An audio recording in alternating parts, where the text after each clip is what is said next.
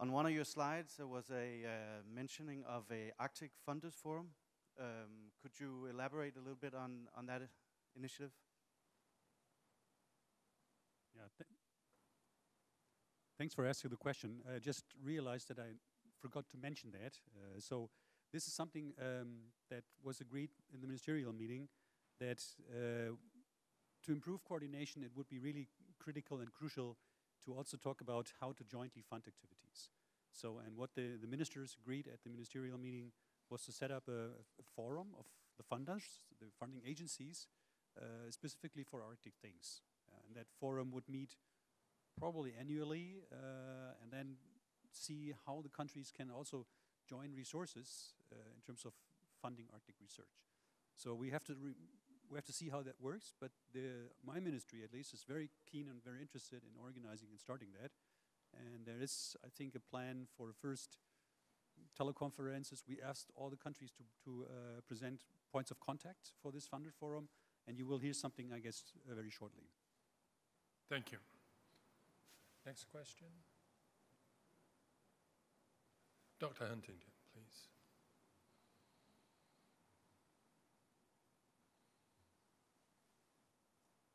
Thank you. Henry Huntington from Ocean Conservancy in Alaska. First, to me, it's very exciting to see the level of enthusiasm and interest from Korea and China about the Arctic. So this is terrific. I was thinking of what His Excellency Ban Ki-moon said at the beginning, which was that global challenges require global cooperation. Hyoung, Chul, and David had given some ideas about potential for cooperation involving the Asian countries, but I'm curious if there are other ideas, not of general ideas that we should all work together, but specific things that the Asian countries and others, particularly the Arctic countries, can work on together. In other words, this idea of cooperation is easy to say. Are there some specific ideas, some specific things that we could do together to put Ban Ki-moon's words into action? Thank you.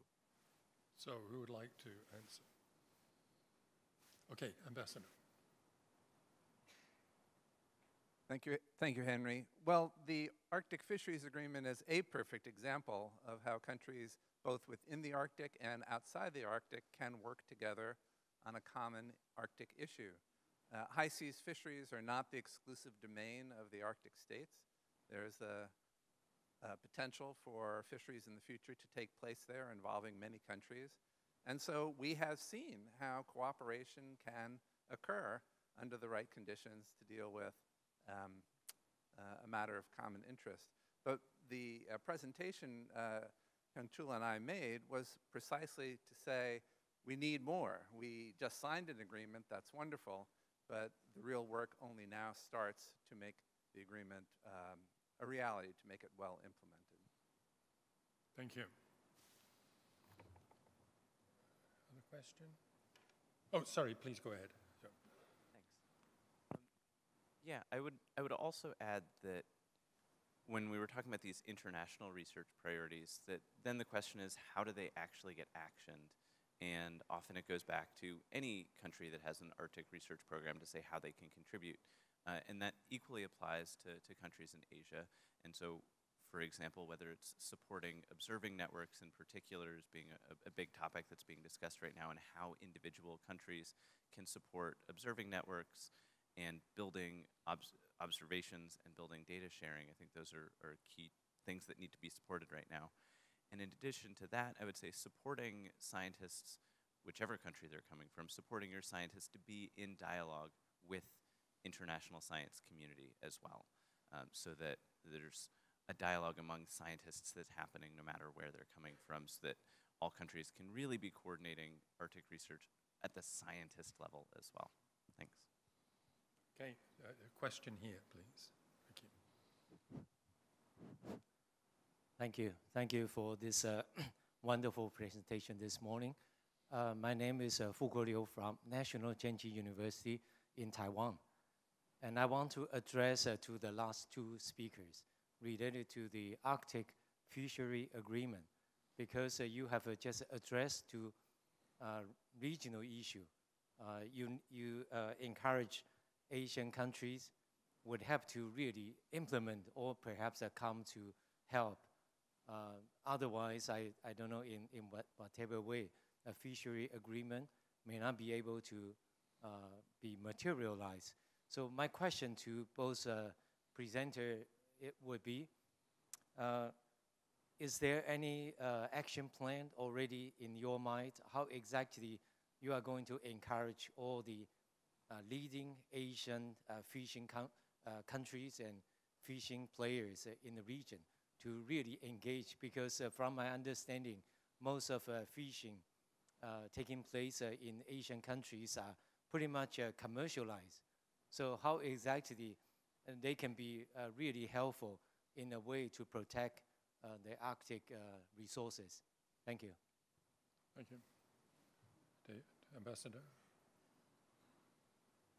Thank you very much for the question. I guess my answer is we have already received very strong cooperation from China, Japan, South Korea in the process of negotiating this agreement. And all three signed the agreement in October, along with 7 others.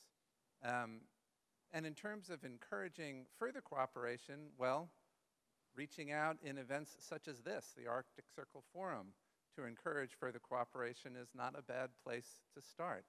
I have suggested with Hyoung Chul certain things that could happen next to build on the cooperation we have already received. And I am hopeful that that's exactly what will happen. Hyoung Chul? Thank you. Madame? Right. No, excuse me. No, you're next. The lady here, please. Oh, Hyoung Chul, if you want. Yeah, please go ahead.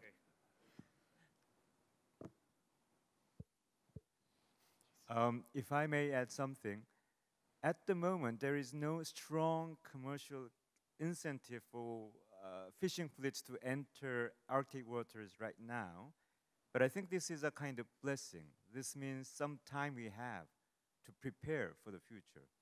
And the options that David just illustrated, option 1 to 3, doing nothing new and form a committee and form a full-fledged body, these are not mutually exclusive.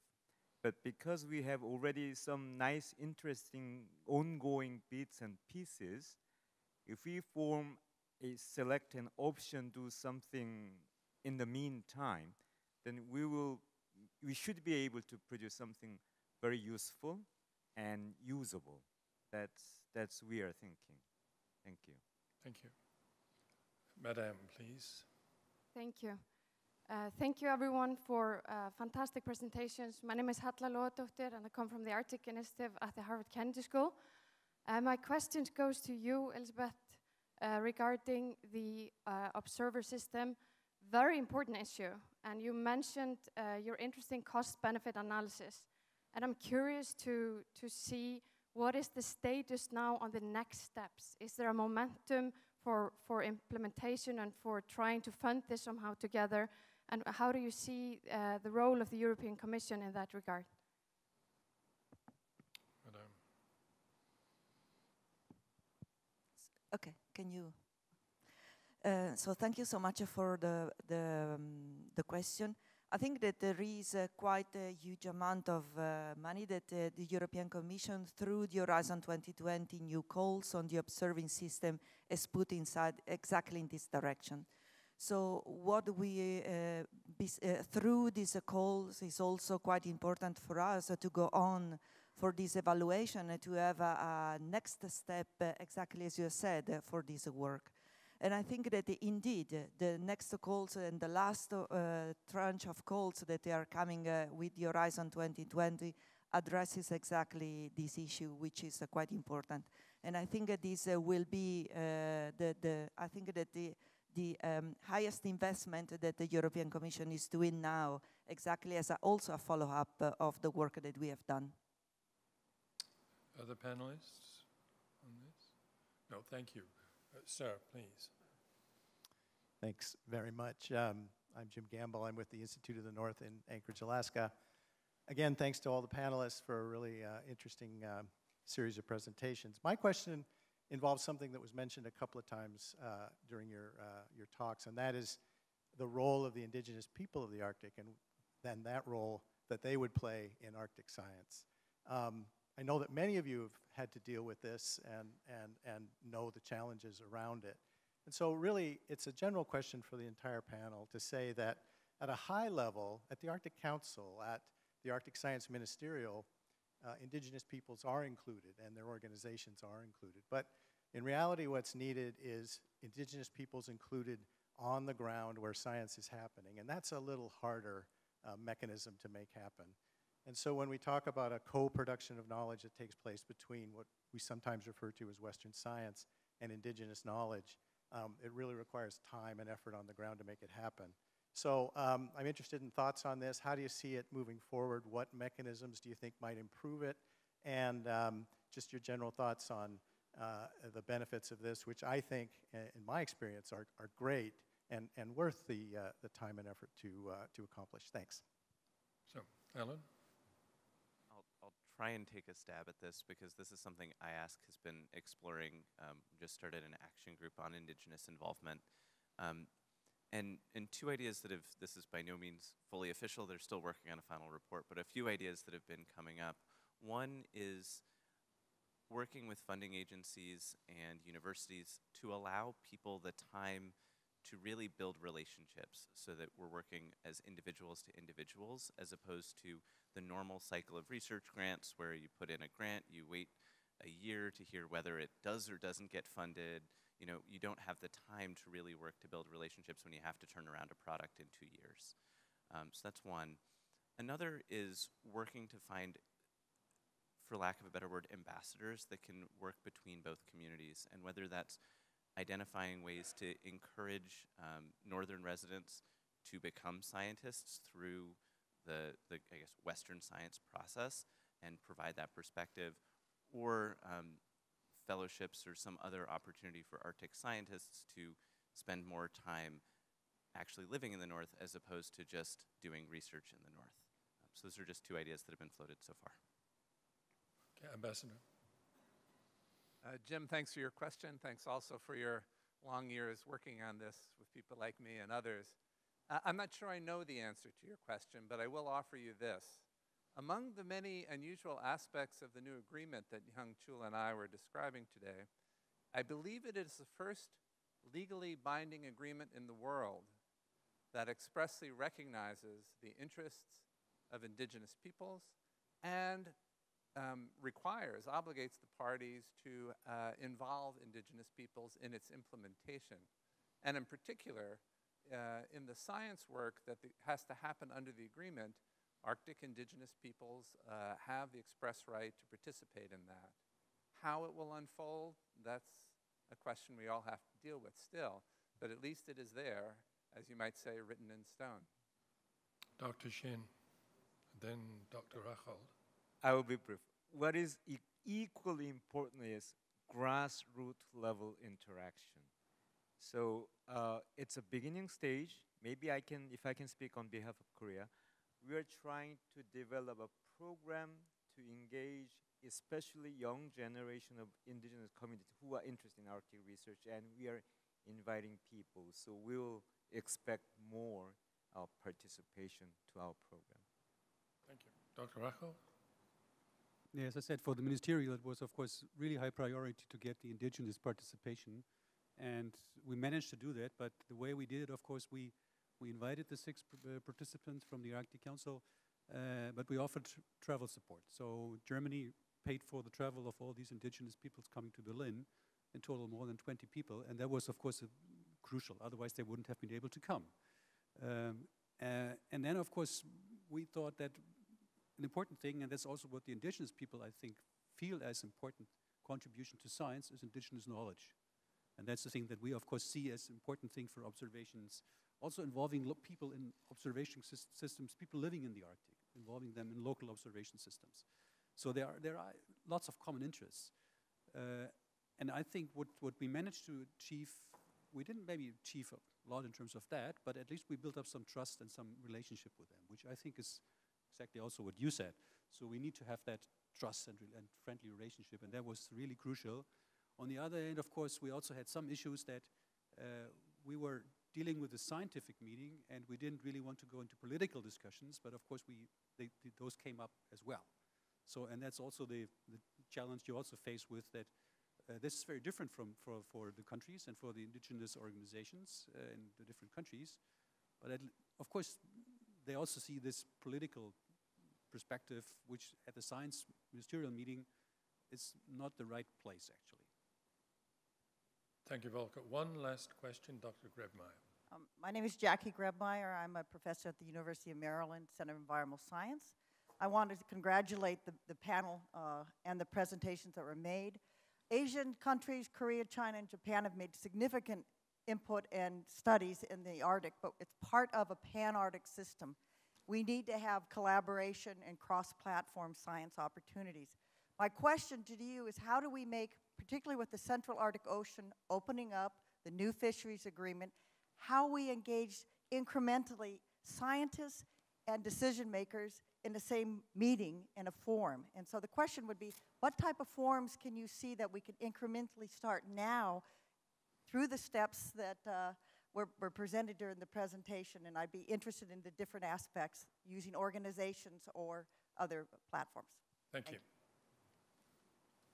Who would like to?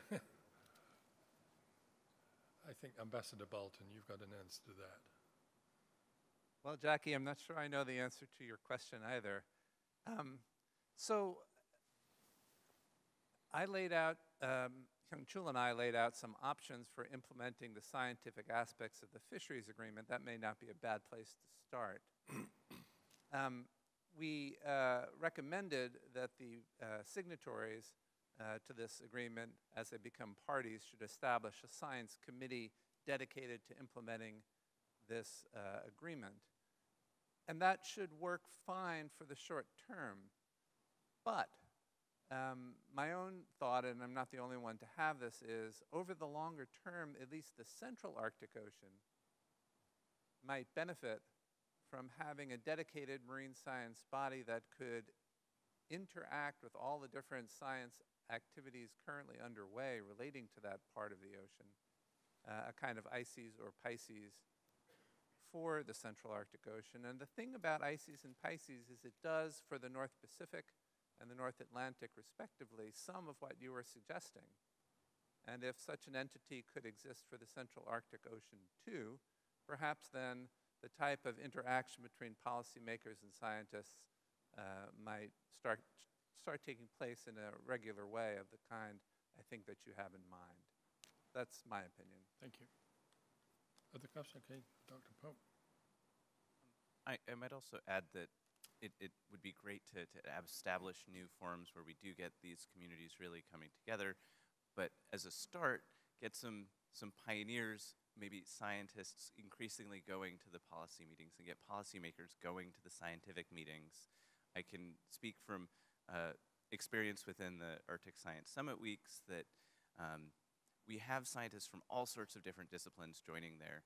And so in order to speak across that interdisciplinary audience, you really do need to, I guess, not just speak in the very depths of disciplinary science. And so they might be more accessible forums than people might think of initially. So yeah, start with what we've got before building something new as well.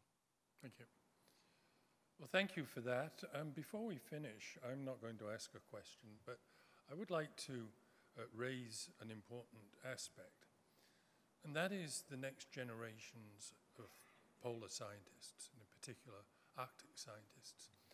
And as many of you will remember, many countries and institutions invested significantly in the International Polar Year.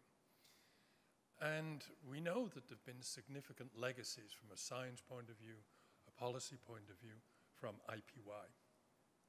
I think one of the most important legacies of IPY was the creation of the Association of Polar Early Career Scientists. And this is an association that actually is continuing to this day. And I would just simply like to recognize the work that is being done, because clearly the questions that have been raised today by everybody are not just questions for today. They're questions for tomorrow and the day after, and so on. And so that legacy, it seems to me, is something that we all, leaders, scientists, diplomats, politicians, should actually focus on over the coming years. So with that, let me thank the panel. I think this has been extraordinary. We finished 20 past, which is about on time, given that we started later, and now I do believe it's time for lunch. So please thank the panelists.